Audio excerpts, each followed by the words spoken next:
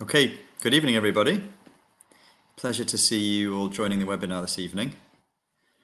I'm speaking to you from a very dark, wet and cold Wales tonight, so I hope that you're somewhere that's a little less brutal than the weather here at the moment.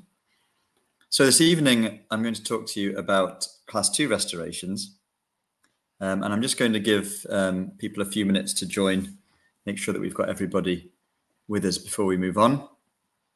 If you have any problems at all, then you can communicate with the webinar organisers through the chat. So my name is Professor James Field. I'm a Professor of Restorative Dentistry and Dental Education, and I'm a consultant in prosthodontics in the University Hospital Wales, which is in partnership with Cardiff University. A real pleasure to be with you tonight. You've got me for around about 45 minutes to an hour. And thank you to Dentsply Sirona for asking me to speak. So here we are on a slightly better day, a slightly better evening in Cardiff. This is the area around the bay.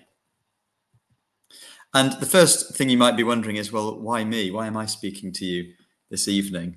I've worked with Dentsply Sirona for a long, long time on various projects, materials and equipment development, but also a lot of delivering of CPD as well. It's something which I really enjoy doing, and I get a lot out of, as much as hopefully you folks do too.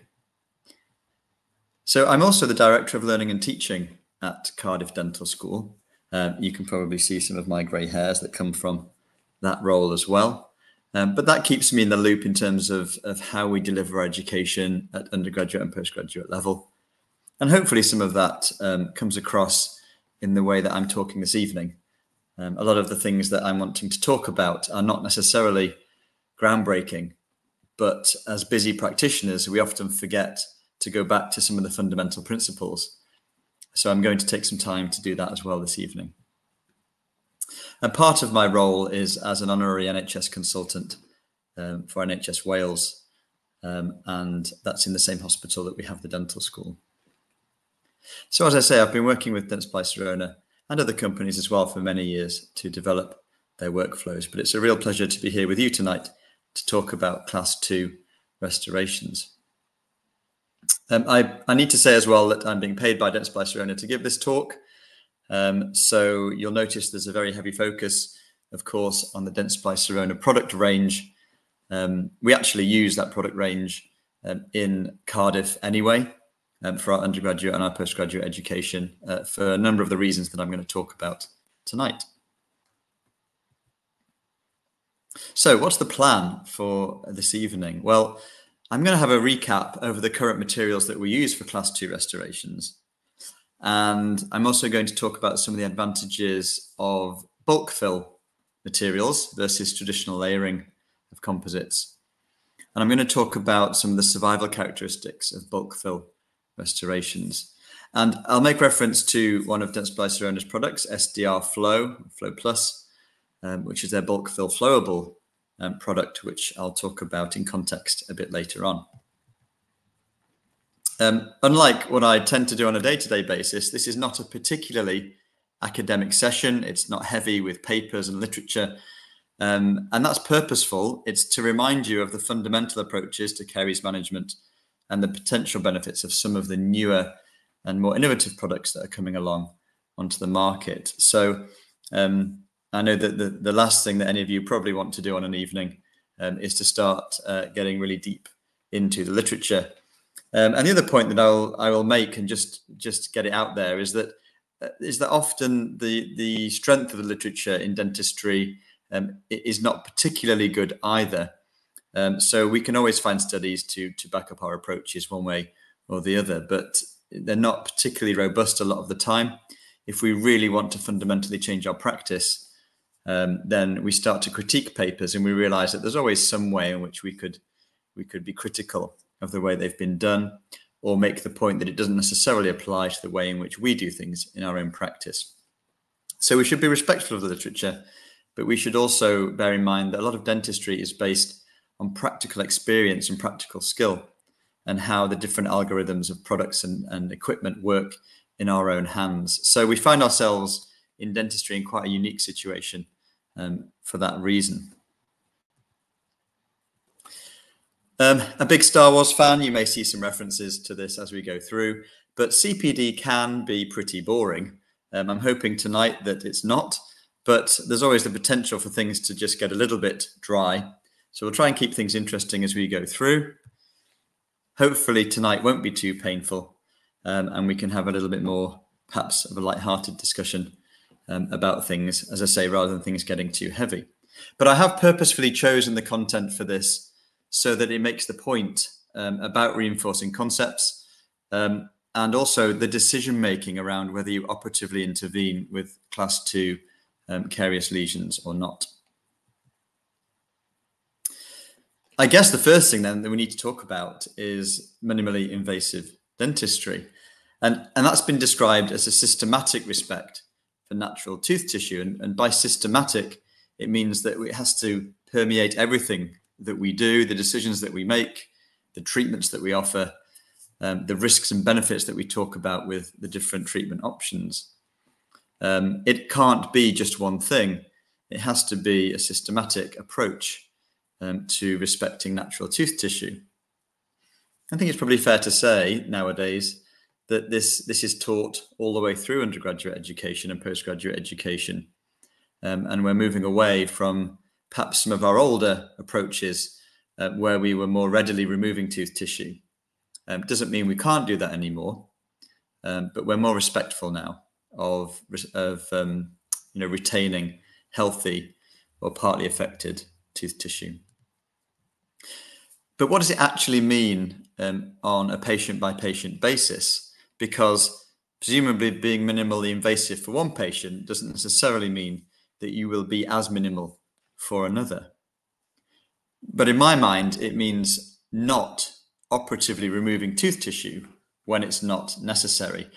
And of course, we can debate the term necessary, but hopefully tonight I'll put some context onto what we mean by that. In some patients, removal of tooth tissue will be necessary for various reasons, and in some patients, there is no real justification for removing extra tooth tissue. This is a patient of mine from the hospital who suffers from amelogenesis imperfecta, and they've had attempts over many years to try and preserve tooth tissue. The approach so far has potentially been as minimally invasive as it could be. We don't often see cases like this in primary care or that are managed in primary care, but you can see a combination of different interventions that have been made here. But the dentition is still failing. We have restorations which are still being lost. They're not bonding properly to tooth tissue because of the way in which the enamel and the dentine are affected. And we've got teeth which have been historically restored in a fairly conservative way, which now need to be intervened with to make things more satisfactory for the patient, especially as they enter their teenage years. So what's minimal for this patient is not the same as what's minimal for any other patient. And actually, in this case, the treatment outcome in the end, and I don't often do this, but was essentially extra coronal, sometimes 3/4, but mostly full coverage restorations across pretty much the entire dentition. And that's pretty much as minimal as I could make it, wanting things to last a long time, of course. But if we go back to more normal patients, which we'll talk about in a moment, we can think about the more traditional idea of minimally invasive dentistry. But you can see here when we look at the different aspects of the arches, we have situations where no restorative materials are being retained successfully because of the way the tooth tissue has been affected. And this brings me back to my point before about it having to be patient specific. So what guidelines do we have that lead us down this minimally invasive dental route? Largely, I'm going to be talking about guidelines here in the United Kingdom, and you may have guidelines in your own countries which help you to provide appropriate decision-making for minimally invasive dentistry. We have the International Caries Classification and Management System, which you may or may not be aware of, and I've put the QR code here on the screen so you can take a moment to follow that through. What you'll find when you get there is a very comprehensive website and a very long document which details all of the approaches behind carious classification and management. And it's quite a lot to take on board. What it's talking about is very appropriate. But to actually sit and take the time to get your head around what this is saying can take a bit of time and can be a bit of a challenge. Something perhaps, if you're having trouble sleeping at night, that you might want to start reading this very long document. But towards the end of the document, there are some very nice summary tables and pictures that you can visit to help you understand the decision-making around when to operatively intervene or not. And what other options do we have? Well, this also links to minimally invasive approaches, where instead of traditionally just operatively removing affected tooth tissue and replacing it with a restorative material, we're now looking to infiltrate with resin demineralized or slightly affected enamel and dentine lesions to seal and to arrest that carious process. And these show real promise. They've been around now for a while, quite technique sensitive, but do have a place. Easier to use in some senses on smooth surface, but are designed also to be used approximally, which is what we're talking about tonight. So if we look at the clinical aspects of ICCMS, I'm just going to take a few minutes to talk through the different codings. If you are well aware of these already, then that's fantastic. I don't come across that many primary care practitioners in the UK who are very well versed or familiar with ICCMS, but it's a very good way of, in your record keeping, of detailing the extent of carious lesions. Often we find that our electronic patient record system doesn't really allow us to record a grading for caries. But if you have the opportunity to put these things in, then it will help your notes to be more comprehensive and allow you to better communicate the extent of the carious process with colleagues. So the ICDAS code 0 is sound surfaces. So they show no evidence of caries. And they are clean, and this is when they are air dried and well lit. So you can see some pictures there of what this looks like, and on the guidance you can zoom in onto those pictures to make them a bit bigger. Obviously we're excluding staining and other pitting, attrition, abrasion and erosion here. This is really just looking at the carious process. As we start to get the very first or distinct visual changes in enamel, which might be as the enamel becomes affected, it affects the translucency, it becomes more opaque, more chalky, which could look slightly white or slightly brown. And this would be given a code 1 or code 2. At the moment, though, there is no surface breakdown. There's no dentine that's visible underneath. This is still an intact lesion. If we look at the later ICDAS codes, we can see that code 3 and 4 is moderate lesion. And here you can see on the picture that we have this developing white or brown spot lesion. We start to get some very localized enamel breakdown, but we still don't have frank visible dentine exposure. We don't have collapse of this enamel layer with the underlying dentine beneath being visible. You can start to look at whether enamel is broken down or not with a probe. A ball-ended probe is particularly good because it's less likely to puncture into lesions. But you can explore the surface with the ball-ended probe to see if it's dropping down into any what are called microcavities or discontinuities. And as we get to 5 and 6, then this is very extensive. We have opaque or very discolored enamel. We have visible dentine because the protective enamel layer has collapsed. And it's at stages 3, 4, 5, 6 where we start to see lesions very rapidly progressing in teeth. There's a bit of a misconception, I think, that we can patch over these even non-cavitated lesions, and they will arrest. But you need to have very good control over the margins of the lesion and a hermetic seal. Otherwise, these lesions will progress. I remember when I was taught at dental school, I was under the impression for many years in practice that glass ionomer, because of its fluoride content and as a relatively smart material, would help me. And placing a glass ionomer or a resin-modified glass ionomer would help me to treat active carious lesions. And I realized very quickly that that's not the case. These lesions often still rapidly progress. And this is one of the reasons why we need to look at the evidence for at what point we should intervene operatively to at least clear the ADJ, possibly to remove some of the affected dentine underneath, and to place a well-sealing restoration, which has integrity and has longevity as well. So, if we look at the radiographic aspects of ICCMS, this is quite useful because it starts here to show you some of the examples of the different initial stages. And you can see on the screen here, we've got RA1, 2, and 3. At the moment, the early RA1 grading is talking about a radiolucency in the outer half of the enamel. And as that progresses through to the inner half of the enamel, reaching the ADJ or the EDJ, and then for RA3, we've got a radiolucency which is clearly interdentine, but limited to the outer third. I get a lot of questions as well from students, postgraduate and undergraduate, but also visiting practitioners about interpretation of radiographs. And I'm not a radiologist, but I think it's really important to understand that we must report on what we actually see on a radiograph. A lot of the time I find that people are quite hesitant to make a decision one way or the other about how something is presenting.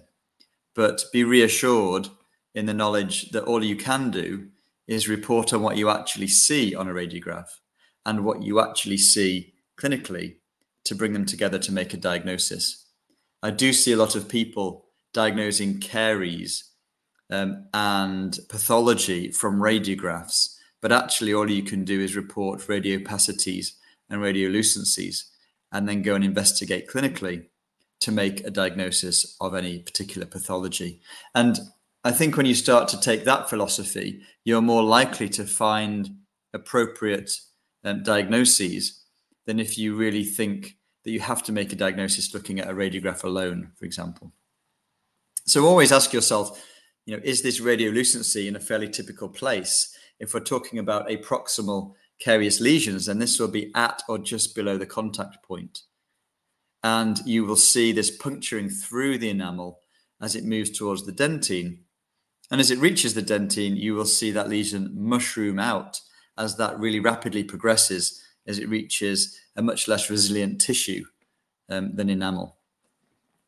So again, this document is useful because it's showing you the typical presentations of how caries presents in teeth. If we look at the moderate and extensive stages, then you can see here we've got radiolucencies reaching the middle third of dentine and further towards the pulp. And obviously, it's very easy to see clinically cavitated lesions on a radiograph. What I will say, though, and this might be your experience too, is that the moderate stages can easily be missed. As the lesion grows in size, it actually starts to become sometimes less defined visually on a radiograph. And this can be one of the problems of looking at radiographs in a very magnified way on your computer screen. So I personally don't like to enlarge periapical radiographs, for example, to the full size of my screen, because I find that I have the potential to miss lesions which are presenting in a moderate way, and actually keeping the radiograph slightly smaller certainly allows me to make better judgments. And certainly for very extensive stages that have cavitated, you can be mistaken sometimes for thinking that these are actually radiographic burnout. So again, it's important to look at the neighboring dentition to see if those artifacts are happening across the neighboring aspects of the radiograph as well, or whether actually what you're seeing is localized to that particular tooth.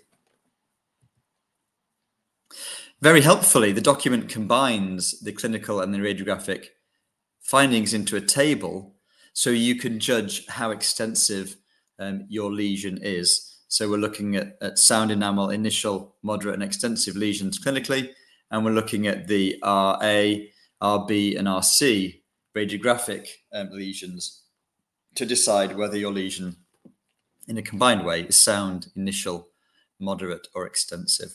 So even if nothing more than you're just recording the extent of the carious lesion, I think that's really, really important. So the question then, the golden question, is when and what should I make as an intervention?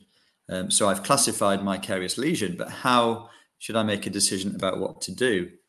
And this is where the document looks quite complicated, because what it's trying to tell us all is what the recommended intervention is and at what level the evidence is for us to make that judgment. So, evidence level 1 or the highest level of evidence can be attributed to certain decision-making aspects. And you can see here that with minimally active lesions, that we're looking at resin-based sealants or infiltrants, we're looking at glass ionomer sealants, and we're looking at preventive measures, oral hygiene measures, fluoridated toothpaste, topical fluoride application, and removal of plaque. That makes sense. That's what we know. That's what we do. But you'll notice as we move further down that we start to see the term TPOC, which is tooth preserving operative care, which to you and me means picking up a handpiece and removing some tooth tissue, being as minimal as possible, being as minimally invasive as possible. So you can see here with a moderately active lesion, the expectation is that we would intervene if we've got cavitation. And you can see here we've got sign level 1. If there are signs of cavitation, and we've graded this as moderate, that we should be doing that. And you can also see here that there might be a historical and inactive lesion, but there is still just cause for operative intervention if the lesion is a stagnation area or it is a concern for aesthetic reasons for the patient. So I guess what I'm saying here is that we need to be minimally invasive, but there are still many, many reasons why we need to operatively intervene with teeth, and in that relation, particularly class 2 posterior restorations. So my happy place now, let's talk about those operative interventions. Let's talk about operative dentistry. I've just put a picture up here of some of the 3D printed teeth that we work with some partners in the UK, which have simulated caries in different areas. And we 3D print them, and these ones are from Plymouth actually, but we 3D print them with features that allow them to be retained in the jaws so that students can operate on them. What I'd like to do first, though, is to try and put direct restorations in context. I'd like to just set the scene in terms of what we expect from restoration survival. And the caveat here, as I said before, is that the data in relation to perhaps wider medicine is often not particularly reliable. Sometimes we have big data. Some of the data, and I think Trevor's here tonight, but some of the data, the big data he's looked at is more reliable in context. But actually, on balance, we don't have great data. But let's just put some of these ballpark figures up. So, how long would we expect a cantilevered conventional bridge to last? How many of those would be surviving at 10 years? The figure would be around 80%. We know that if we cantilever with a conventional bridge, though, from a root-treated tooth, we know that survival at 10 years drops significantly to just over 50%. And, we can talk later about the reasons for that. We now understand, or better understand, the reasons for that happening. If we look at one of the best performing restorations on natural teeth, the fixed conventional bridge, we don't do so many of these anymore because we're trying to be conservative. But actually, at 10 years, nearly 90% of those restorations will still be in the mouth and will still be functioning very well. And with that in mind, we also think about the risk of loss of tooth vitality after preparing for a full crown. We look at the work by Daniel Edelhoff about, volumetric reduction for crown preparations. And when you're reminded that in preparing for a PFM crown on a premolar, you might remove, at least 3/4 of the volume of the crown, it's quite a significant insult, physical insult for the tooth.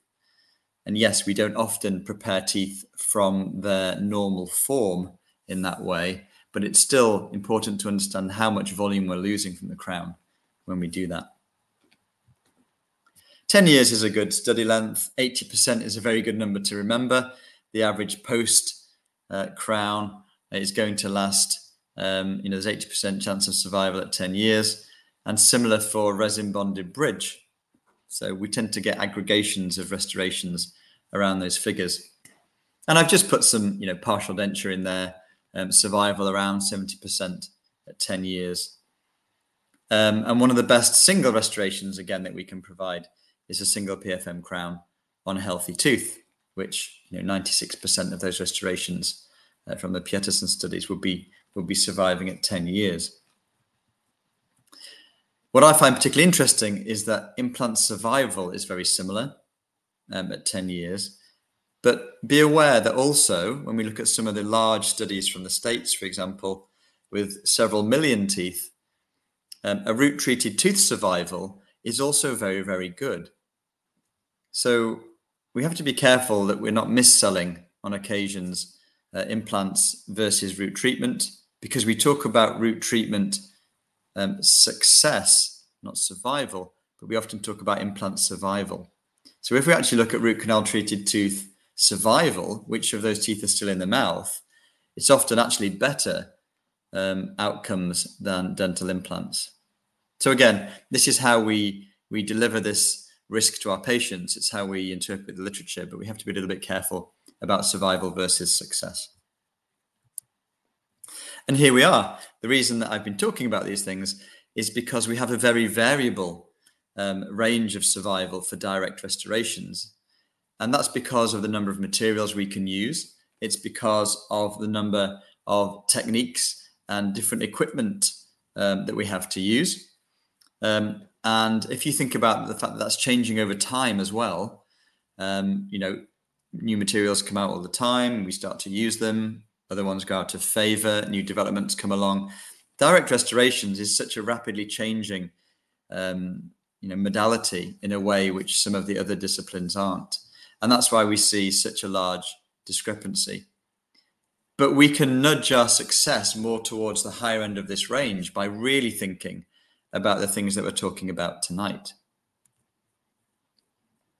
So let's think about the clinical requirements for posterior restorations. When you're in your practice, you often will make decisions on behalf of your patients, which you don't feel warrant a discussion. It's kind of a micro decision making. You're kind of deciding about how to do things. You're deciding about the equipment that you're going to use.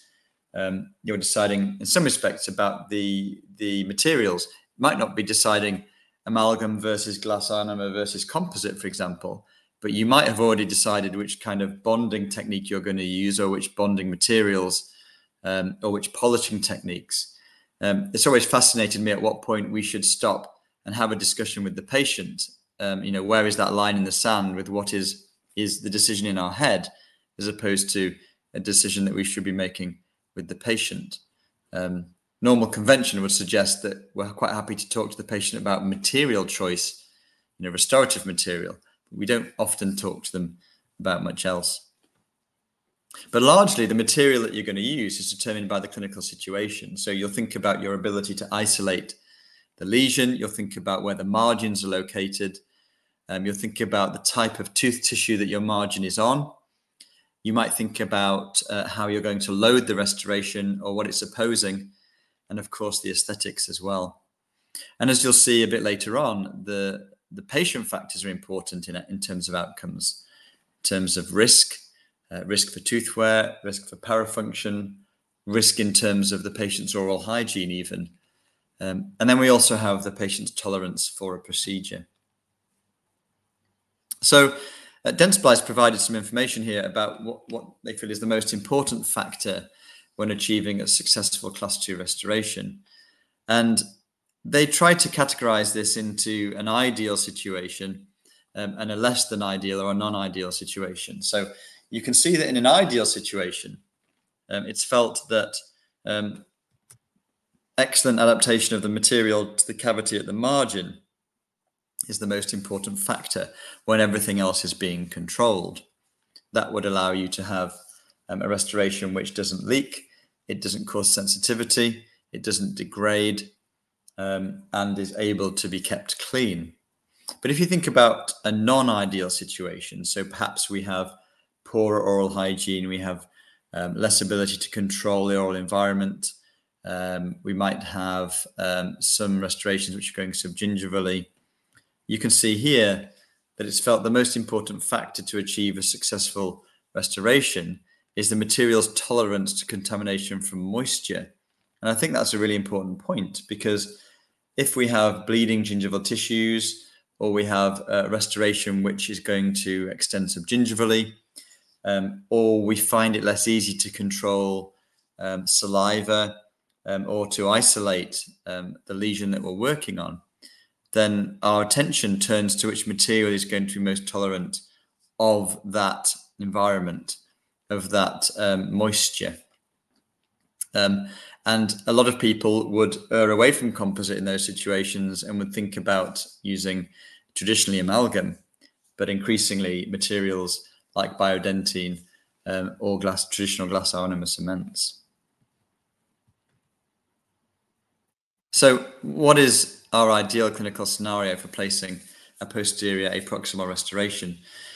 Well, ideally, we would be able to isolate throughout the procedure, not just because it's more comfortable for our patients, but it does help us to control the environment. We want enamel wherever possible at the periphery. It gives us the best and most controllable peripheral seal.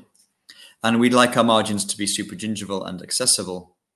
We'd like our gingival tissues to be healthy, and we'd like a patient who is tolerant of the time it takes to place the restoration. And as you'll see tonight, there are various options for materials which take shorter times or longer times, depending on the choice. In comparison, and I don't want to stress you out after you've had a long day in the clinic, reminding you of these situations, but you will all know from a day-to-day basis of those situations where you can't isolate, you don't have a margin on enamel, you have a margin which is subgingival, you've got bleeding gingival tissues, you've got a patient who's intolerant of the procedure or doesn't want to spend the time that you need to do this properly. And that just makes things stressful. So what Dentsply Sirona and of course other companies try to do is to produce materials which allow you to overcome some of the parameters of the less than ideal clinical scenario. And some of the research that Dentsply Sirona have done shows that non-ideal clinical scenarios are occurring, at least a quarter of the time in practice. So I don't want to labor this point too much because you're all practicing dentists and some of you very experienced at that. But I just want to remind you of some of the reasons that we might choose these different materials. Composite now is often the main choice. In fact, in some of your countries, you won't use amalgam anymore. In some countries, it's not taught anymore. But composite is a good aesthetic compromise. It has a good compressive strength. It's hard and it can be used in lots of different applications. And of course, you can augment composite in a way which is less easy to do with the other materials. However, you do or you should follow a particular bonding protocol for composite. And it can be very difficult to shape, particularly on non-smooth surfaces after curing. It does require good isolation and it only has a moderate tensile strength. So whilst it's good compressively and it's hard, it's not good in thin section. We've got a middle ground here, the glass ionomer or the resin modified glass ionomer, which is obviously self-adhesive and much more moisture tolerant. So it's quite easy to place and adjust. And of course, you can also augment that too. But the expense here is at much poorer physical properties. You can see the compressive strength is sometimes half.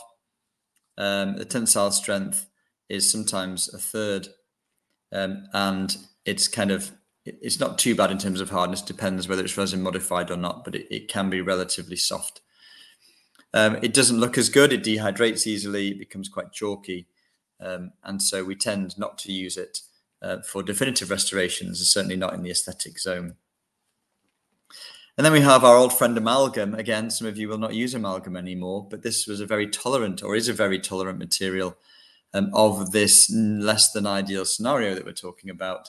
It's got very good compressive strength, but it's also got very good tensile strength, which means that sometimes you don't need to remove quite as much tooth tissue to leave a robust preparation. And you can put amalgam into places where it will be less likely to fracture. If it's placed well, it's easy to carve back, and it becomes quite hard quite quickly.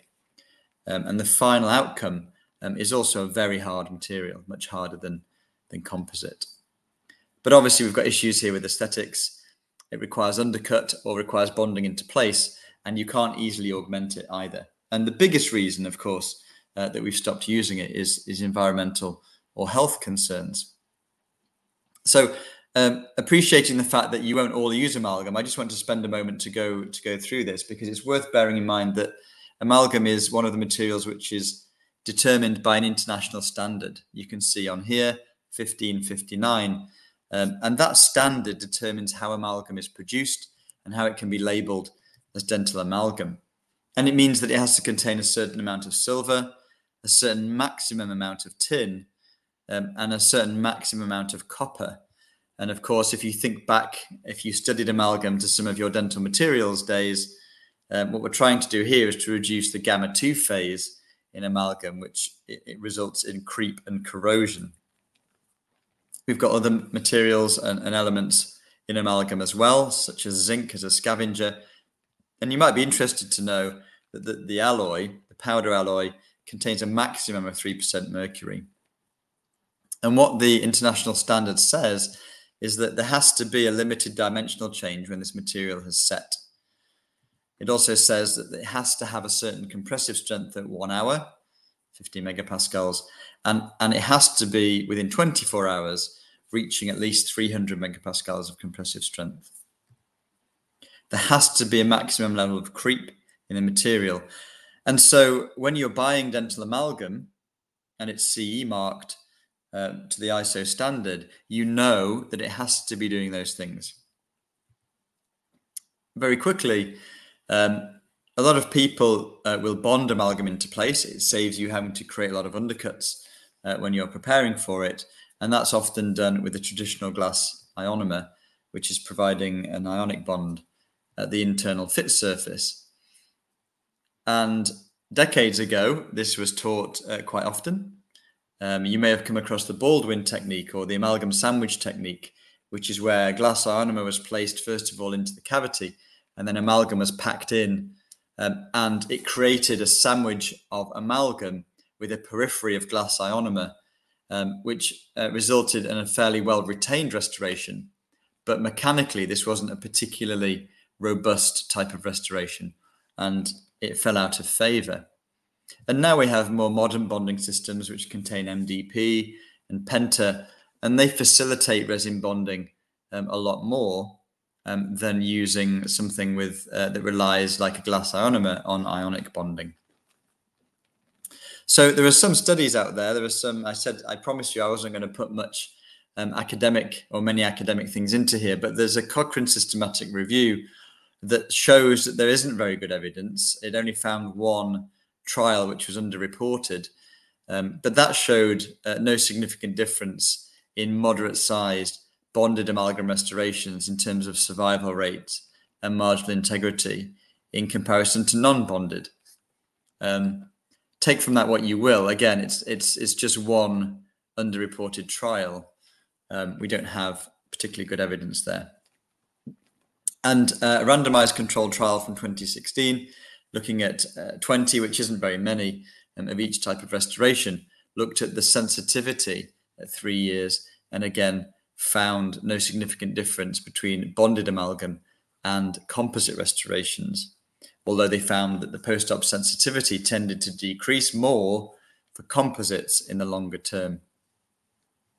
And the last one I'm going to show here is from 10 years ago now, but it's a retrospective cohort study looking at just over 200 restorations, and they were looking at sensitivity and failure rate at 5 years, and they found that the bonded amalgam had a slightly higher survival rate than the non-bonded amalgam. The biggest drive here, of course, for us not using amalgam was the Minamata Treaty. And the European Parliament agreed back in 2017 to ratify the treaty, which was written in 2013, so 10 years ago now. And the whole point of this was to reduce the release of mercury into the environment. And part of that meant a phase down, not a ban, but a phase down of dental amalgam. So what it meant was that only pre-dosed encapsulated amalgam could be used from 2019. And I'm going to show you on the screen here a number of other regulatory requirements. But if you're based in the UK, you may think, but we've done those things for a long time already. And that's very true. We have certain authorities in the UK which have mandated these things for a while. And in some senses, we're very forward thinking. There are some areas and pockets of Europe and the wider world where these things didn't happen. And so the treaty forced the practice to change. So here we're talking about the use of amalgam separators. We're talking about the disposal of amalgam waste being handled properly. And from January 2018, we're talking about not using amalgam in primary teeth or children under 15 or in pregnant or breastfeeding women. So, enough about amalgam. We're going to talk about dental composite because really that's what the focus for this evening is, or at least resin-based materials anyway. So what's the most appropriate here is that this is also governed by an international standard, 4049. And before you yawn too much, there are some very good reasons that I want to talk about this. And it's because, again, the requirements for your composites that you're buying from your catalogues are quite clear. Pretty much all the composites that you're buying are a combination of a filler and a base resin. And the base resin is usually methacrylate or acrylate based. The fillers have developed quite significantly over recent years. Sometimes, certainly in some of the Dentsply Sirona materials, the Spectra ST materials, the fillers are actually the cured composite itself, which is often silane coated or silane coupled, which creates a very homogeneous material. Traditionally, a few decades ago, we had kind of lathe cut quartz, silicon, barium as fillers, which resulted in a material which wasn't very easy to manipulate, had very easy crack propagation, and therefore the fracture or toughness of the material was significantly less. And you would find a lot of surface pitting and a lot of stains being picked up. You find that the viscosity of the composites is determined by a lot of different types of methacrylate. So you can have some which are very thick, like black treacle, very, very heavy, difficult to stir. And you can have some which are very thin, almost like petrol. And they are mixed together in various ratios with the fillers to give you composites that behave in a certain way. You know, if you think about a flowable composite as opposed to a posterior packable composite, it isn't just about the percentage of filler. It's also about the type of methacrylate which is used as the base resin or the combinations of base resins. So your composites also have an activator and an initiator. What's really important to know is that by requirements, your composites have to have a minimum depth of cure of 1.5 millimeters. That's why we often talk about building up composites in a layering technique. They also have to have a minimum 50% conversion of monomer. And I do think it's probably time that the ISO standards are updated. I think 50% conversion of monomer is low. And I think that nowadays with the advances in materials and technology, that we can certainly have a better standard for the amount of conversion of monomers. And there has to be a minimum of 80 megapascals of flexural strength. And that's particularly important on occlusal surfaces, because really what we're talking about here is the ability to withstand tensile stresses, flexural forces. There are two other categories which I think are really important. The first one is water sorption, which is where the composite will take water in to its resin matrix. It can only do that a certain amount.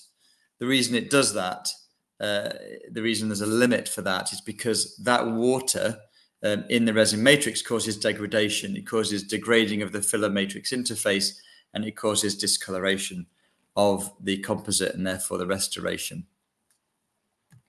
There's the water solubility as well, which is the amount of water which moves out of the matrix. And the reason this is really important is because it takes with it toxic substances from the lack of conversion of the monomers. It takes with it formaldehydes, methacrylic acids.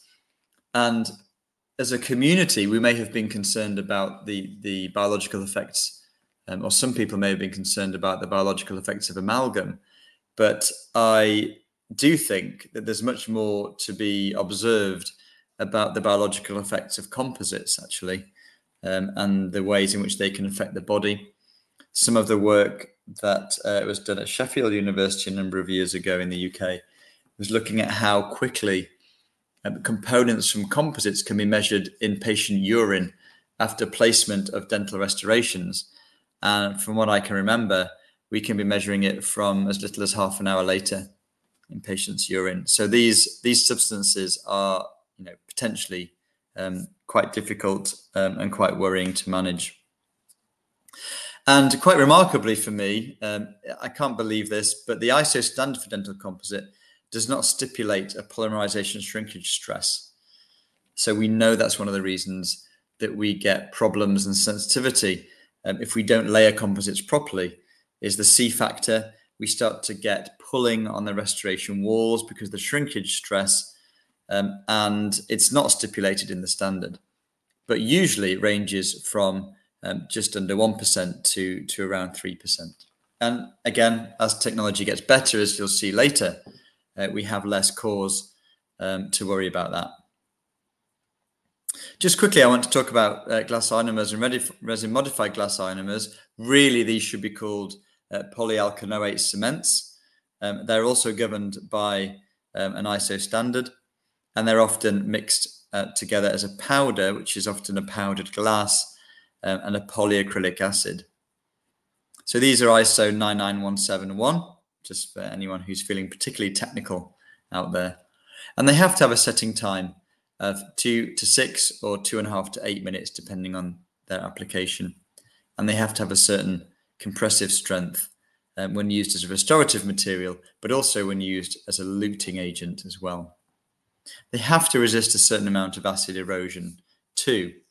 And what most people forget is that really dentine should not be etched with phosphoric acid before placing a glass ionomer.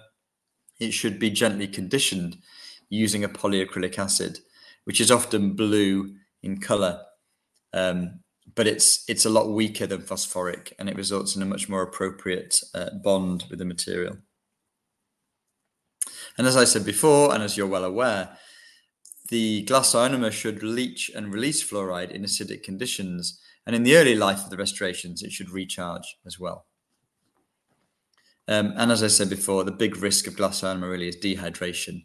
It's at risk of desiccation if we don't cover it with something which is resin or solvent based as a varnish. But what is very good about glass ionomer is that we get a chemical bond to enamel and dentine, which is quite strong quite quickly, and will continue to optimize over the next kind of 72 hours. And that's really a strong bond, you'll know, because if you leave it on your metal instruments, it's very hard to get rid of glass ionomer again once it's set. So it can be very useful in the right applications. I'm just going to put a couple of studies up here about amalgam and composite, because again, I think it's really useful to know these things, but there were some really interesting studies, again, coming up to 10 years ago now, looking at the type of fillers in composites, finer filler particles, resulting in better wear resistance, when, as you might think, it's the other way around. And there's a lack of correlation between how hard a material is and how well it wears. And that's because of the way the fillers behave when they're being abraded away at the surface. We find that more finely filled resins are less rough, they pick up less stains, and they lose less surface material because the finer resin filler doesn't detach as easily and leave big pits on the surface as the surface is abraded by different insults. There are some lab studies in the literature looking at incremental layering versus bulk fill chemical cures, showing that sometimes incremental light cured composites are better adapted at the margin. I would probably argue that I don't feel that's the case, and you'll see later on why. But they also show that some of the self-cured composites show more marginal degradation due to polymerization contraction. And there are some systematic reviews of the different materials that are being used. Some of these, over a lot of different restorations, show that amalgams present better outcomes. But there is still insufficient data to support one treatment over another. It has to be more of a patient-specific decision. But this is the most important point for me here, is about marginal degradation. You know, why is marginal failure important? Well, Hayashi's paper from 20 years ago makes this very clear. Restorations with marginal degradation at 3 years are 5 times more likely to have failed by 5 years.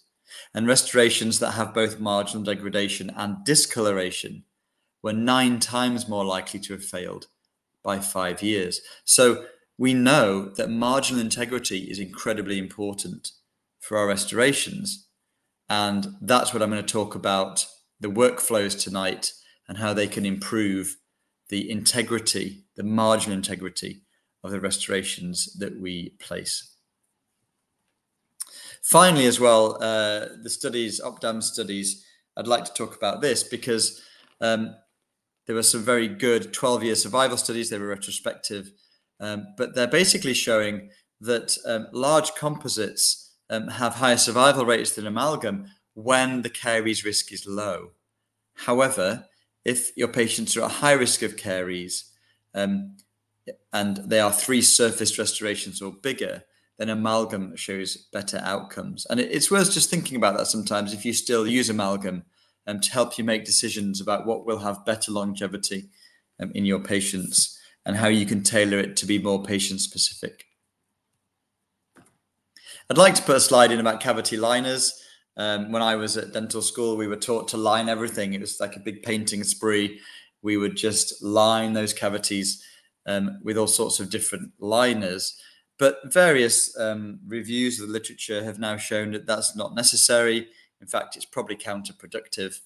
If you're going to use a calcium hydroxide liner, it should only be in the deepest, darkest parts of your cavity where your dentine thickness is less than 0.5 millimeter. And even then, you should always follow it with a protective layer of resin-modified glass ionomer. And that's because calcium hydroxide, even though it sets, is still water-soluble. And it will leach out from your preparation, particularly when you're using amalgam where you don't have an immediate peripheral seal. And traditionally, people were told that liners are there to protect the pulp from toxic or chemical effects of restorative materials, but there's actually very little evidence that that's the case. People are also told that they're used as therapeutic agents to seal tubules and to encourage tertiary dentine deposition, but there are lots of studies that show, both laboratory and animal-based studies, that tertiary dentine deposition will happen anyway, regardless of the material that's used as a liner. And there is a difference here between liners and suspension liners. So liners are materials that go in the very deepest part of a cavity, and that's quite a thick layer. It can be, up to 0.5 millimeter thick, or should be. Suspension liners, though, are when we place a volatile solvent around the entirety of the walls of a cavity. And this is perhaps, how you might consider new or more modern bonded amalgams to be placed. A very thin film 1/5 of a millimeter, 20 to 25 microns, covering the whole internal surface. So again, just to make the point that setting calcium hydroxide or dical is the most common. Again, this is a Dentsply product, and it is antibacterial because of its pH, but it shouldn't be used in thick section. It's not thick enough to provide thermal protection. It does compromise your ability to bond resin to the tooth surface, and you should not have it near the margin, anywhere near the margin of your restoration. Some of the studies out there looking at cavity liners are quite interesting. A randomized controlled trial in 30 children from 2016 looked at deep carious lesions in permanent molars and lined with glass ionomer or an inert wax, then restored with composite, basically showing caries arrestment occurs regardless of the lining material placed in contact with infected dentine. We know already that it's the peripheral seal that's the primary factor here.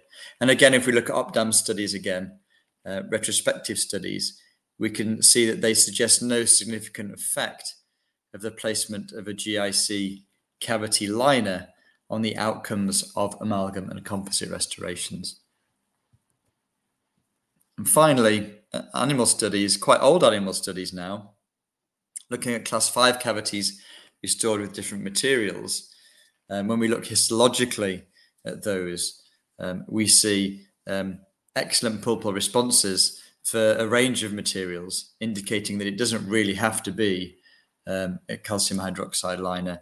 And actually, again, an inert material like a wax can still, you can still have the same physiological response to tertiary dentine deposition. So it's not really the material, it's the effect on the tooth tissue, the insult or the assault on the tooth tissue that's precipitating tertiary dentine.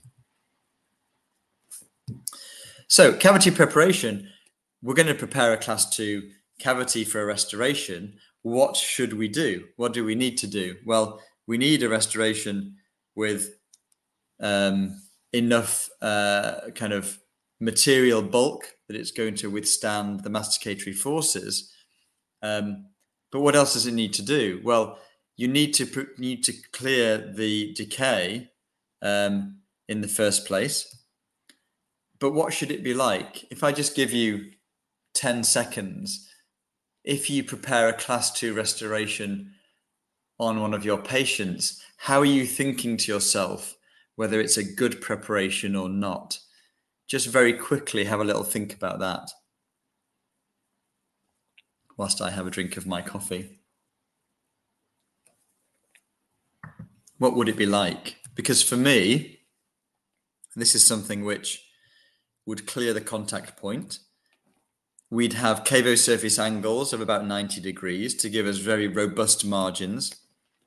We would remove caries, only the necessary parts of the carious lesion whilst protecting the pulp. We'd have a relatively flat floor.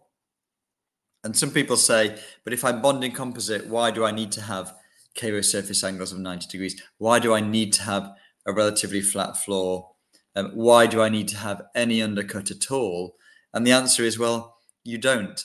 But if you don't, you are almost entirely relying on your resin bond from resin to tooth structure to retain your restoration.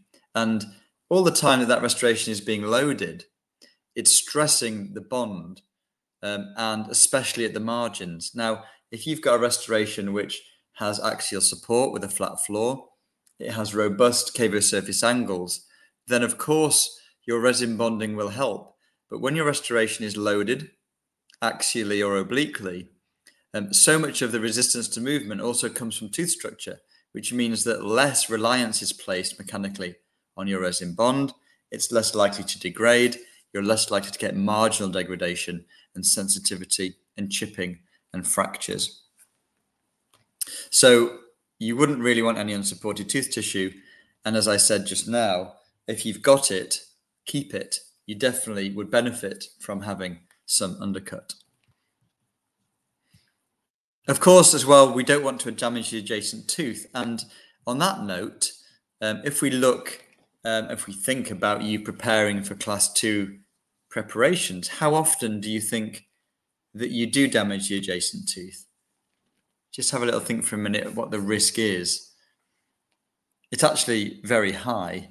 Some of the studies that have been done in private practices, I think some of them are in Switzerland, showing that even with very careful preparations, there is inevitably always some kind of damage, even in a very minimal way, to the adjacent teeth. So I want to put some pictures up here to explain this a little bit, and it's often because our path of insertion, our axial approach to the interproximal lesion is wrong. And really, we need to be working down the long axis of the tooth. I see lots of people operating, sitting at the 12 o'clock position behind their patient, but actually when they're preparing their class 2 preparation, the burr is either mesially or distally angulated. And as you can see here, if we angle the burr down the long axis and we leave a very thin protective slither of enamel by the marginal ridge, then because of the shape of the tooth, we perforate through that window. You can see within the circle there further down, we can see how we perforate through, and then we can break away this bridge of enamel to further refine the shape of our lesion without damaging the adjacent tooth. But if our burr is allowed to sit too mesially, then we don't damage the adjacent tooth, but we run the risk of endangering the pulp. We get poor straight line access for our instruments.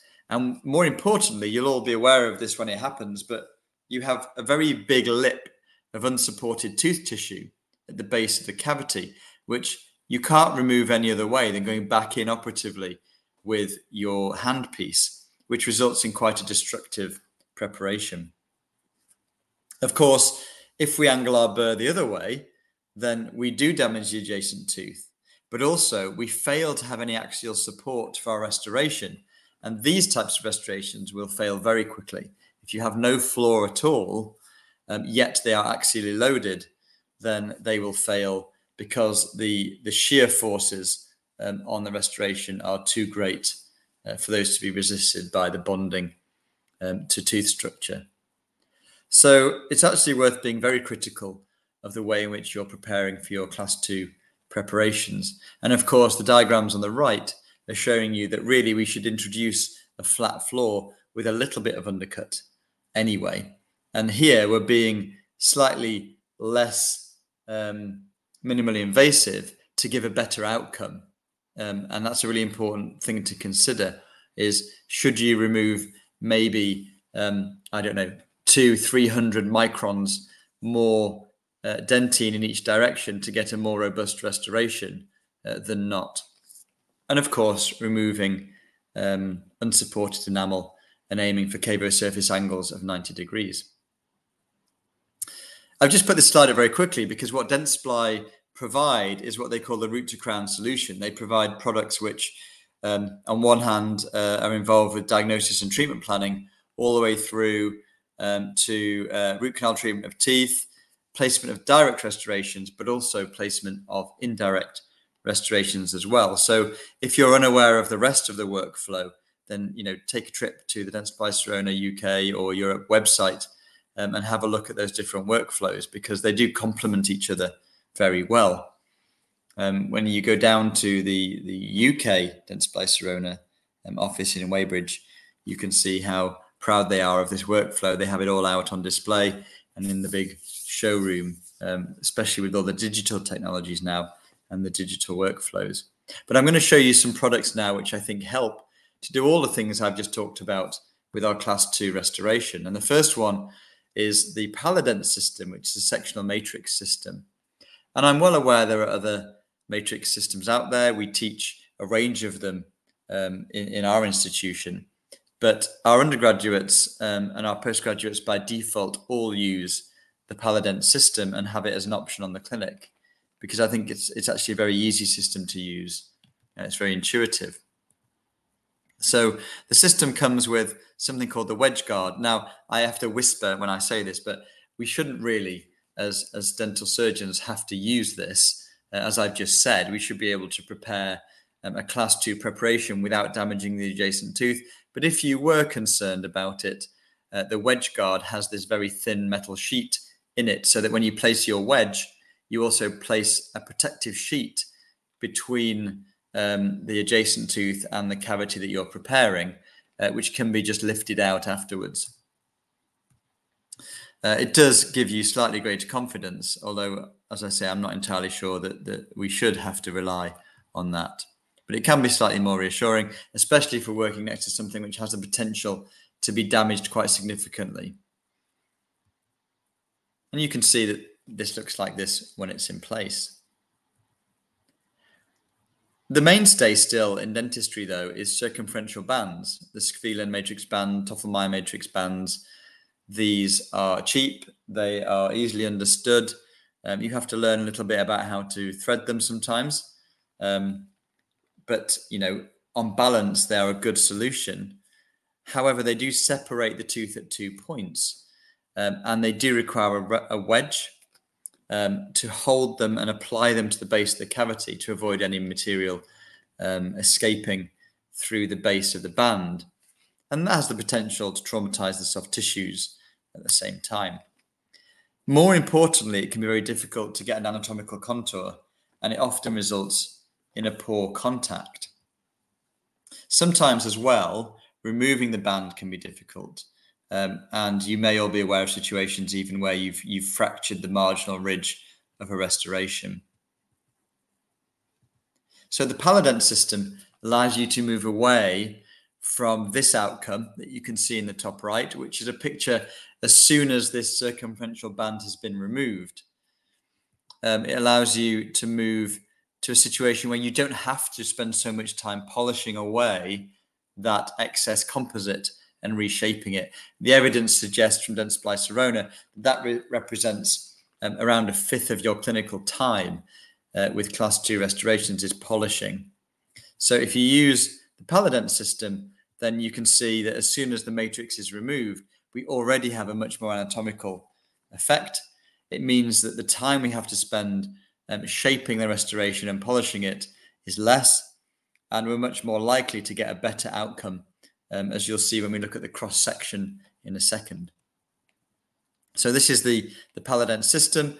It's very similar to other sectional matrix systems on the market in that we have a tine which holds the sectional matrix into place, but it also slightly separates the teeth as well at the same time. Unlike amalgam, we can't pack composite in very tightly to create a contact. And historically, that's been a problem with circumferential bands. So we have a Teflon coated sectional matrix here, which is non-stick. It has a greater curvature to give, as you've seen, a very good anatomical result. And the tines slightly separate the teeth to give nice tight contacts with very minimal flash of material around the periphery. The gaps in the tines are compatible with multiple types of wedges, but Dentsply do provide their own plastic wedges here, which you can stack as well. You can stack multiple wedges together if you need to. And we've mentioned the wedge guard already. So you'll all be aware of situations where you've placed a class 2 restoration, but the patient still complains they've got food packing or their floss is shredding. And usually, as you can see on the picture, that's because your contact points are often very high and very tight. And that often happens because of the circumferential nature of the band and the very linear contour that it has. But if you're using a more anatomical solution, then your contact point is in a more appropriate place. It's slightly broader and more smooth. So food is less likely to get trapped around the gingival papilla. And also it's easier for floss to pass in and out of those contact points. There are 2 sizes of the Nitai rings, and the rings sit nicely over the wedges, as we've said already. And you can stack multiple tines as well if you're doing multiple restorations. You also get some tweezers. It's very tempting to want to pick these elements up with your fingers or with tweezers, but actually you don't want to scratch the Teflon coated surface because it will transfer that finish onto the composite. You want to just pick them up using the little eyelets they have with the pin tweezers, which means that you're not damaging the surface at all. You can see here the little holes they have in them at the top where the tweezers pick them up and allow you to insert them into proximally. So it is a good system. They're easy to use. You have to choose the right contoured matrix, the right size for the application. But more often than not, you get a very good outcome. Our undergraduates certainly find this an easy system to use on the clinics. And this is what it looks like when it's in place. It's quite an intuitive system.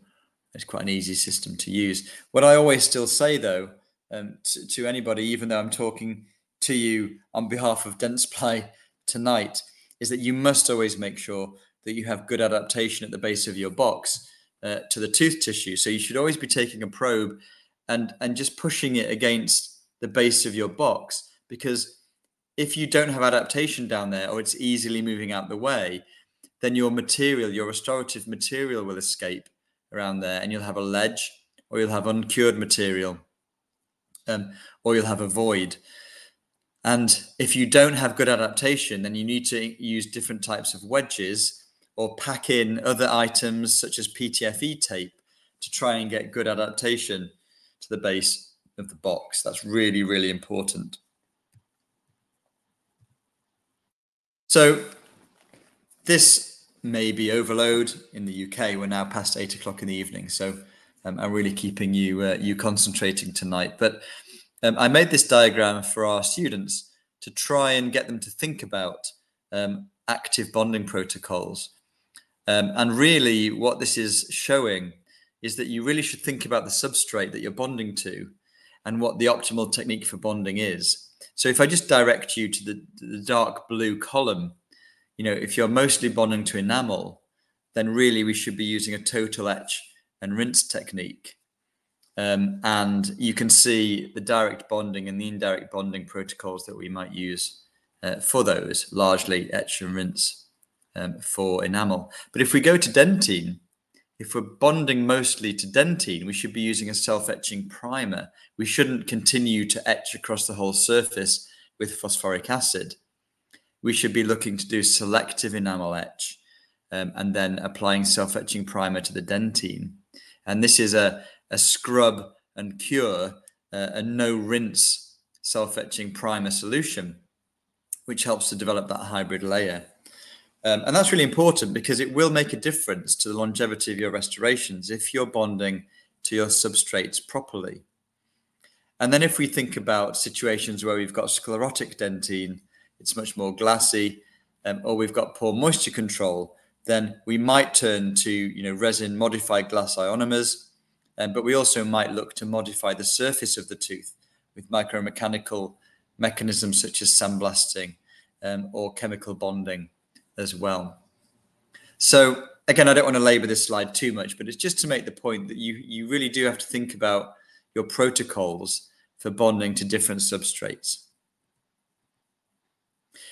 In a lab, there's no doubt that the 3-step etch prime bond protocols are still the gold standard. They give the best bond strengths, but that is often based on lab studies. And if we think about how you're managing things in your practice on a daily basis with a patient sitting there and user compliance, then yes, self-etching primers and universal bonding systems will in theory compromise the bond strength, but actually they're easier to use and they're less technique sensitive. So practically they may give better outcomes because they're easier to implement as well. And not forgetting that whilst self-etching primers and universal bonding systems are slightly less good than the gold standard, they're still perfectly clinically acceptable. So at this point, I'd like to introduce you to Prime and Bond Active, which is Dentsply Sirona's most recent offering in terms of a bonding system. And it is multimodal. It can be used as a self-etch, it can be used to selectively etch enamel, or it can be used as a total etch and rinse. So unlike older systems where we had to have bottles A and B and they had to be kept in the fridge and they had a certain shelf life, this is a one bottle system which doesn't need to be in the fridge.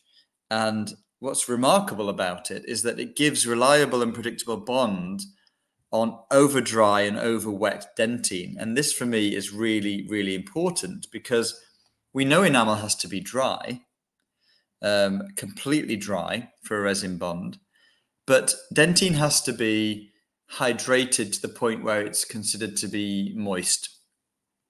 And I don't know about you, but I have absolutely no idea clinically how to determine what that point is. I don't know whether my dentine is over dried or over wet or just right. Where is that Goldilocks zone for your dentine hydration? And when I was a student, we were taught to dab damp cotton wool pledgets over the dentine to try and consistently reach the same level of hydration. But now we have a product which actually is going to do that for you. And it's got a very clever combination of different compounds in it, which drives off moisture that shouldn't be there, or hydrates dentine that is over dried to reignite and reinvigorate those collagen networks. So this is very, very interesting. It's probably one of my favorite innovations in recent years in dentistry, actually. It's very, very clever. So this is Prime and Bond Active. So what you can see here is different bonding agents being applied to water. And we're just using water because it just simulates a very over wet environment. And you can see what happens with the water is that most of the bonding agents on the market just try and ignore the water. They try and separate it off. They're hydrophobic. They don't really do anything with it. You can see now Prime and Bond Active, though, as this is applied to the water, you can see it's starting to effervesce. It's starting to drive off that moisture, and you're getting a much more homogeneous surface. And why is that important? Well, if you imagine this being a tooth surface, then you're going to have areas of your tooth surface with the other bonding agents which are not bonded at all. And if that happens to be at the margin, then you're going to get micro leakage, you're going to get sensitivity, and you're going to get marginal breakdown.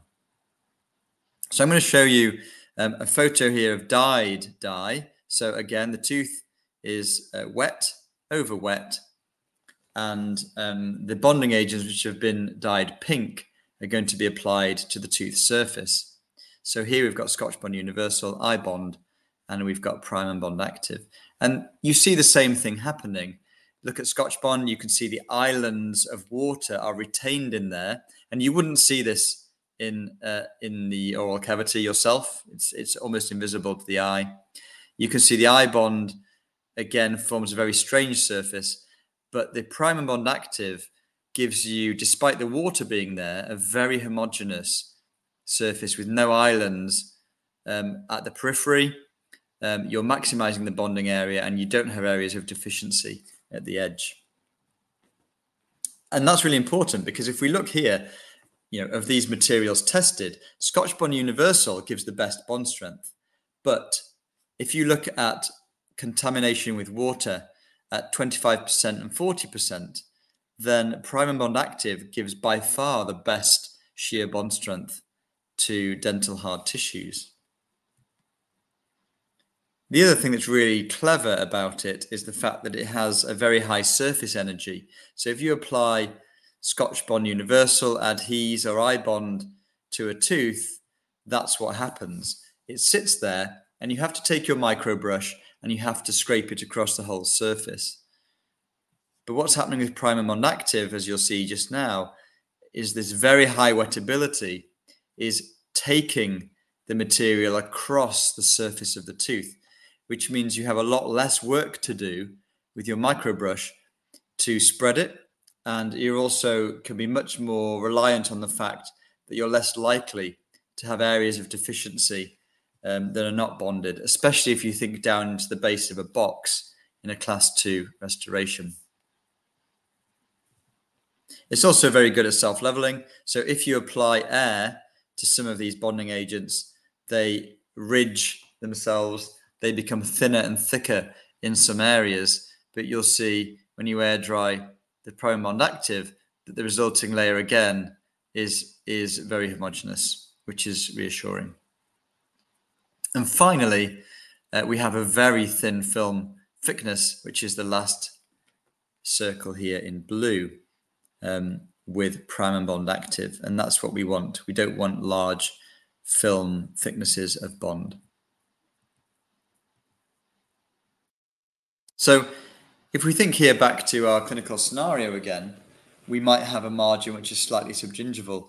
Isolation might be difficult. You might be wanting to use a bit of retraction.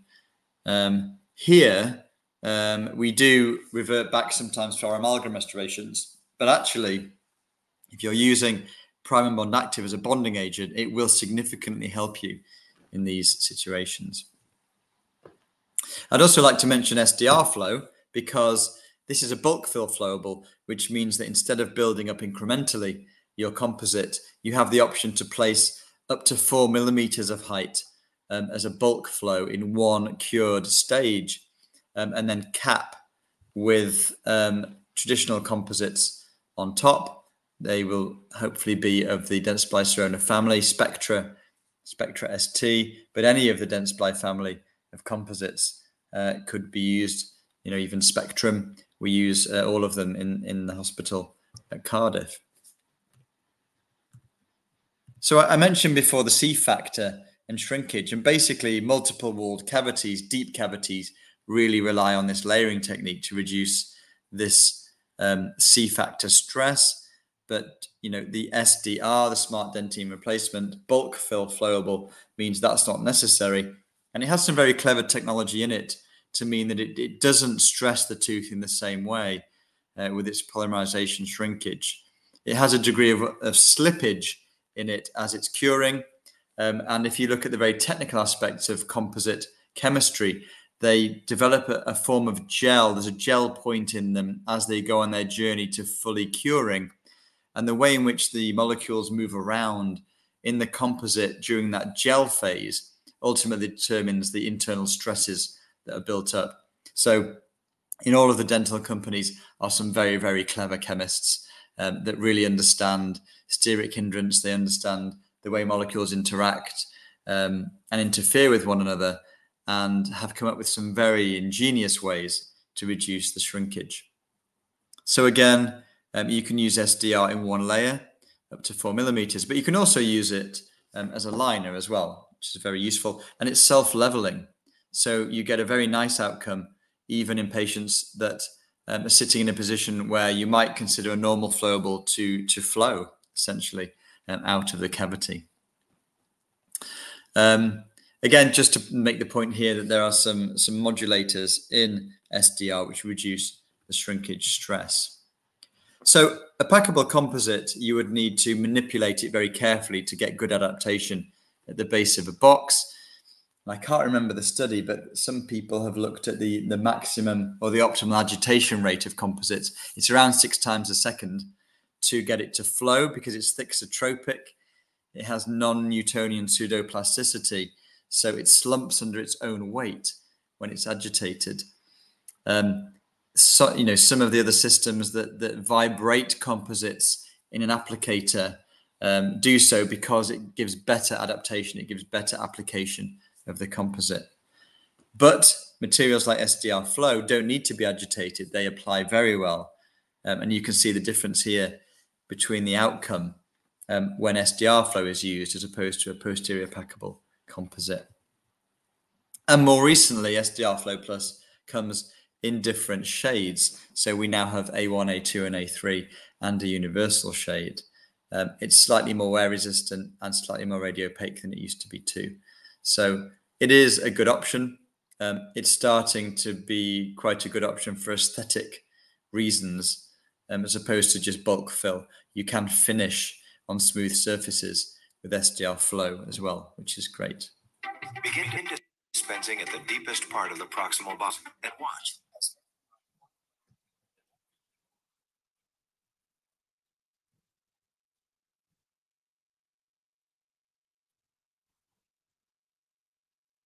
It ideal for use in maxillary posterior restorations. Self-leveling.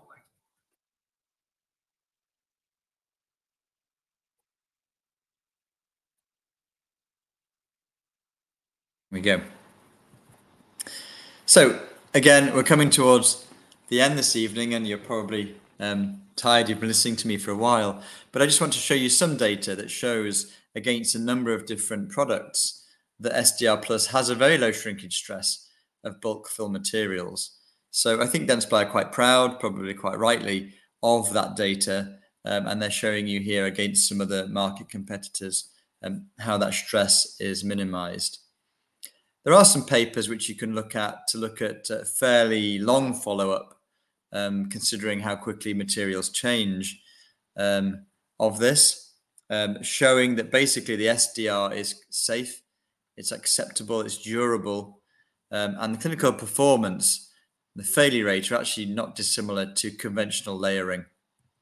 You can see that in a number of studies here that have been carried out for Dentsply. No significant difference in failure rates between bulk fill and layering are observed, and no post-op sensitivities have been observed at all, which is good. It goes back to the point I was saying before about the value of really respecting the margins of your restorations. It's not so much really what goes into the tooth, it's how the margins interact and behave over time. Again, I think Trevor's probably watching tonight, but I do make reference to this paper because it's very important to understand the concept of layering with a posterior packable composite to give adequate curing, reduce the C factor, but also to give anatomy, appropriate anatomy to your restorations. And you should be driven by the original cuspal form and contour of the tooth. Building back each cusp will give you a fissure pattern. I don't believe that we should be carving in our own fissure patterns into teeth. It's difficult, it's unreliable, and really the anatomy of the individual tooth is governed by its cuspal form. That's what forms the fissure pattern in the first place, developmentally. So if you have a situation like this, where you're faced with some cuspal anatomy and missing most, then you can do a lot worse than building up incrementally each cusp back again. And what you will get as a result is a very appropriate fissure pattern. I'd also very quickly like to mention occlusion. A lot of people fail to mark up contacts before they take a burr to the tooth to remove caries or to intervene operatively. But it takes a few seconds, and it gives you very valuable information to allow you to actually restore, not to just refurbish, but to restore what you're doing back to the starting point again. That's really, really important. Also, just quickly to say that Dentsply Sirona has developed what's called the cloud shade of composites, which means that you don't have to have a composite for every single Vita shade, which is inefficient. And quite frankly, you end up with shades which are never used and some which are used too quickly. But you'll see that their 5 cloud shades relate to all of the Vita shades. Not in a particularly linear fashion. You have to look at which shade is related to which cloud shade, but they've got a chameleon effect. They work very well. You have to try these to believe them, but they do work very well at matching the adjacent shades. So with that in mind, that's all I would like to say tonight on Class 2 restorations. Thank you for bearing with me. I hope it's been useful. And I'm quite happy to try and answer any questions that you might have this evening.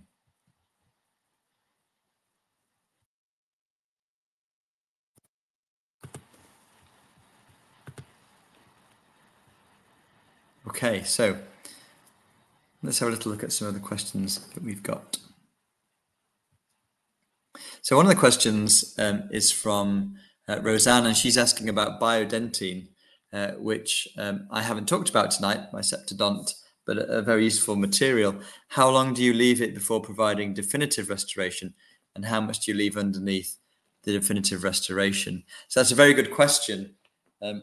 one of the issues that manufacturers have had, I know the Septidont worked for literally decades on biodentine, is that to have a type of tricalcium or some kind of silicate cement that sets quickly is a real challenge.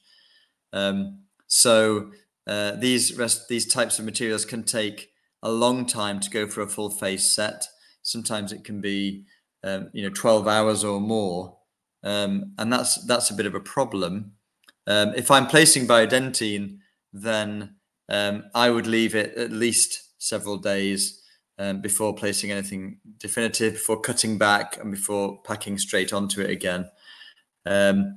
I tend not to worry about how much I leave underneath, because its mechanical properties are very, very similar to dentine.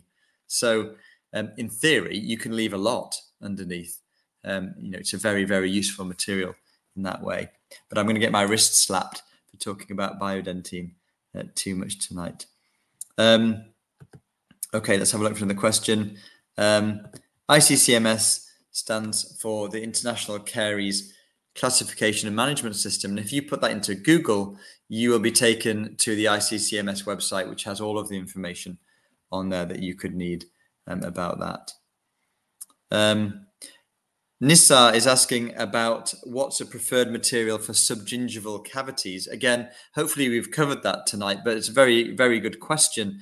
I would be very hesitant about placing resin-based materials into deep subgingival cavities because you might think that you've developed an effective resin bond strength, but you probably haven't. And in time, you'll get marginal degradation. And you'll get, sensitivity, probably even detachment at the base. Sometimes we never see these things until we end up taking a radiograph further down the line, by which case, the memory of placing that restoration is long gone. Sometimes people try and elevate margins to make them more manageable, but the bit that's elevating still has to have longevity and still has to be robust. So in the end, most of you probably won't like me for saying it, but amalgam is still one of the only materials which behaves very well.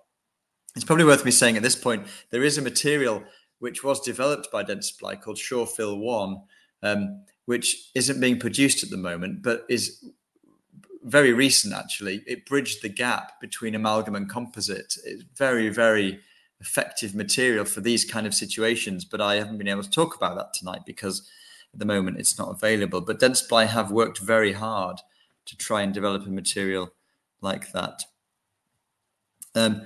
So Dave from Newcastle asks, do you think we should be lining deep caries lesions when restored with composite? And if so, with what? Well, again, as I was saying earlier, Dave, the evidence suggests that actually liners are of limited use.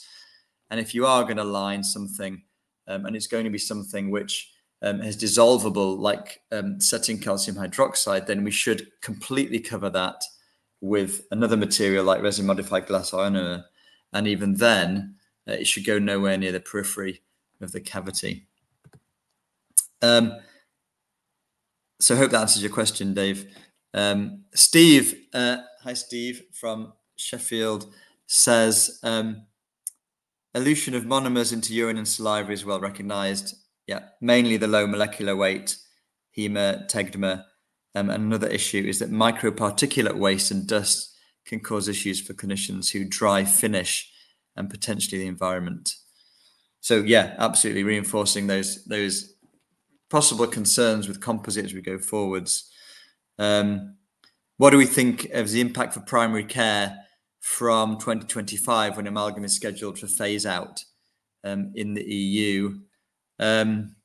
Well, again, Steve, I think it probably will impact very much. I think we still need companies and their chemists to continue to work on materials like Surefil 1 to make sure they're available for the market, because there will certainly be alternatives to amalgam, but we just need to find that sweet spot between moisture tolerance, tooth tissue bonding, and kind of durability, essentially. I'm sure they'll come. They will come. Other people will have a look at those. Okay, let's look at another question. Thank you for all your comments, by the way, everybody. There's some really nice comments coming through. Jonathan asks, can I elaborate on the tooth stamping prior to cuspal formation? So the occlusal stamp technique, it was trendy, probably still is a little bit trendy, but it was trendy maybe around 5-10 years ago, to use some PTFE to lay over your occlusal surface of your tooth, typically a molar or a premolar, and you would flow flowable onto the occlusal surface and use a microbrush, for example, to cure and pick up that stamp. Then you would prepare into the occlusal surface of the tooth, and you would kind of place your bulk fill, get up to the point where you've got a small amount of capping space left, and you would place your capping composite back on, but you would place your occlusal stamp back onto the surface of the tooth again. And in theory, it would give you the same occlusal form that you had before you started. It's a bit technique sensitive, but it can give some really nice results.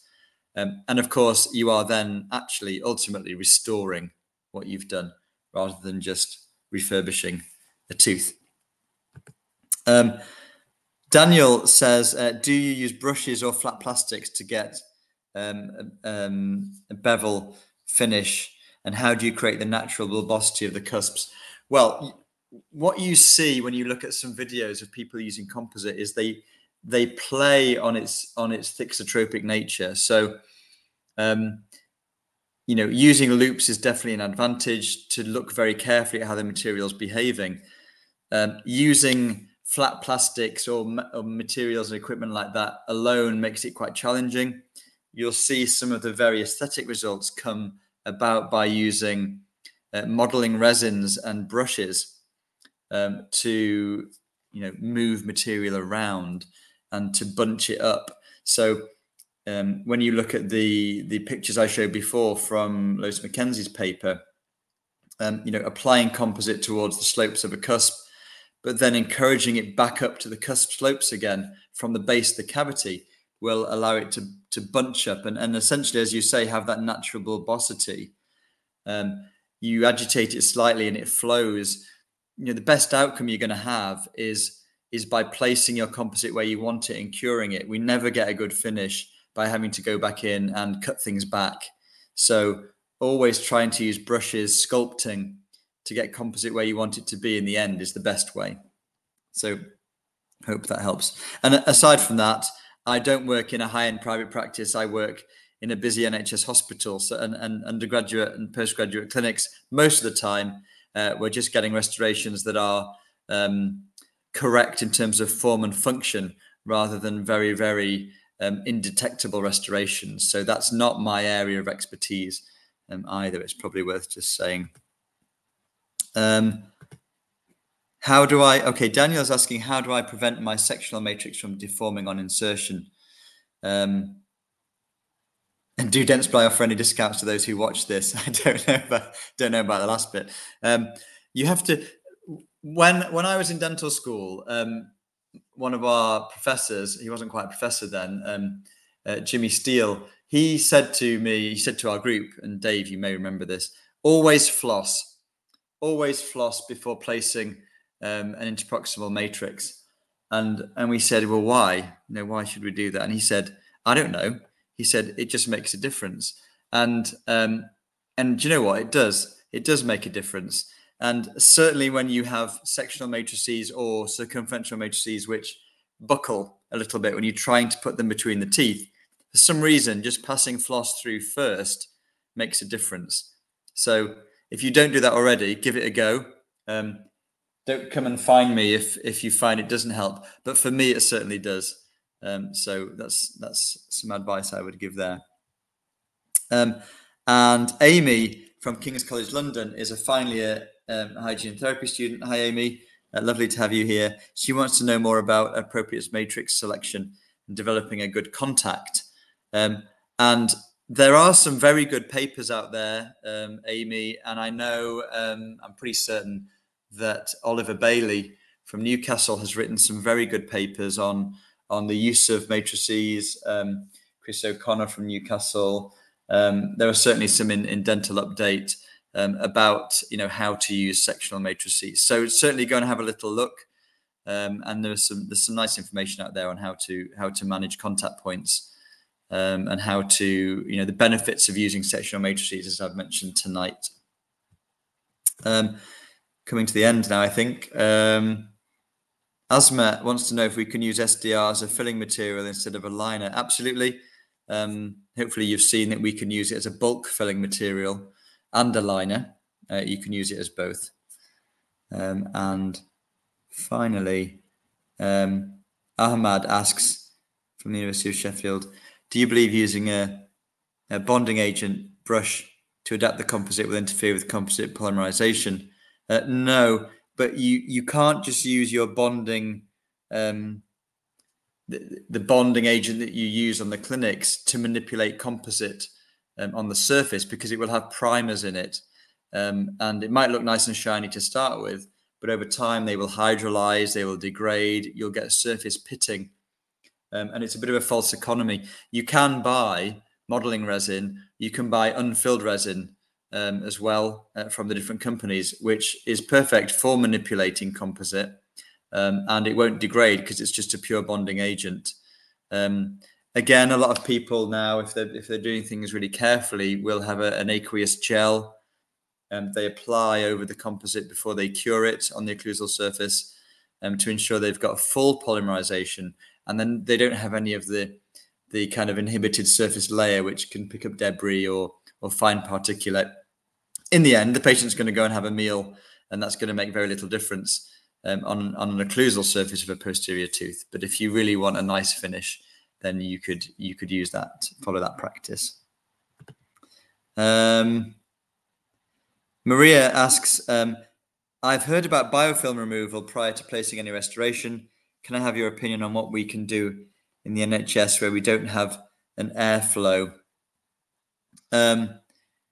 Yeah, I mean, the tooth needs to be clean if you're going to restore it. Certainly if you're going to restore that surface, you see a lot of air polishing now that's around to help clean the surface, which is obviously quite different to formal sandblasting, which has much more pressure and can give much better outcomes. I wouldn't necessarily rely on the air abrasion or the airflow systems to do anything other than cleaning the surface. Biofilm removal, again, you've got plaque, you've got calculus, which needs to be removed. Some people believe in treating the internal surfaces of cavities before you restore them to try and reduce the bioburden. Some people talk about the use of chlorhexidine or even hypochlorite around there. There are some interactions with collagen networks that might cause further degradation down the line of restorations. It's a bit of an inexact science. To be honest, as long as it's clean, either with ultrasonic or with kind of a paste or a pumice before you begin, I think that's probably as best as we can do as busy dentists. Charlotte asks me about floss. I was just saying, Charlotte, that I was once given some advice that passing floss through contacts before you apply a matrix is very helpful, with no real reason behind it, but I actually find it's true. So it stops matrices from buckling when you try and pass them through the contact. So just passing some floss through there first can help. Santosh says, rubber dam for all restorations. I'm not sure if that's a statement or if it's a question. I've got a bit of a soapbox. It hasn't had rubber in it for a long time. So I tend to try and use the term dental dam wherever I can. And I do agree, wherever possible, we should be using it. We should put it on wherever we can for patient comfort, safety, isolation. It's just a good thing to do. Probably will give better outcomes. And of course, the more you do it, the quicker you get at it, the more comfortable you are with it. Definitely the way forwards. Okay, I think at that point, pretty much been through all the questions that I can see. So thank you so much, everybody, for your engagement tonight. I've talked for quite a long time, so apologies for that. If any of you would like to get in touch with me separately to ask any questions, then you can find me online. If you just put James Field Cardiff into Google, you'll find where I am. And if that's the case, I'll see you on the other side. So thank you very much. I hope you have a nice evening.